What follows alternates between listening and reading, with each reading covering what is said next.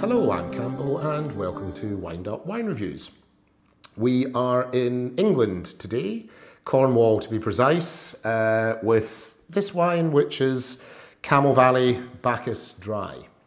Now, if you're anything like me before we started this wind-up process, you may have drunk English sparkling wine, but chances are you've never drunk any still wine. And Bacchus is a grape that's starting to get pretty well known in the UK. A lot of the sparkling wines use French grapes, Chardonnay, Pinot Noir, and so on, but Bacchus is gaining a lot in popularity. Camel Valley is a really great producer. If you look elsewhere, there's a little bit more about Camel Valley. Really lovely guys, really great place to go and visit that we'd heartily recommend.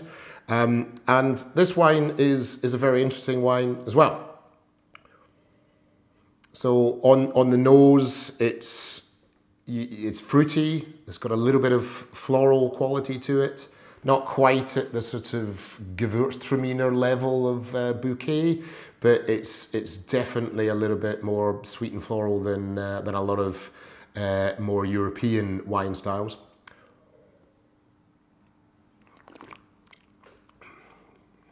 And if we give it a taste, again, it's a really fresh wine. It's a really refreshing wine, great on a summer's day. They recommend it with Cornish seafood. I can practically taste crab when I drink this wine. I certainly wouldn't mind some fresh fish, particularly crab, to go with it. I think this is a really lovely wine. I think it's probably as good an English still wine as you're likely to find. It's won loads of awards. You can buy it from anywhere between about £13, £14. So it's not cheap by supermarket standards. English wine is never going to be. It is flat out more expensive to produce a bottle of wine in this country than it is nearly anywhere else in the wine world. So if you want a little sort of taste of quality English wine, particularly still wines, it's going to be more expensive than perhaps you're used to. So the WES rating is going to reflect that. But at £13, £14, you can buy it from the producer directly.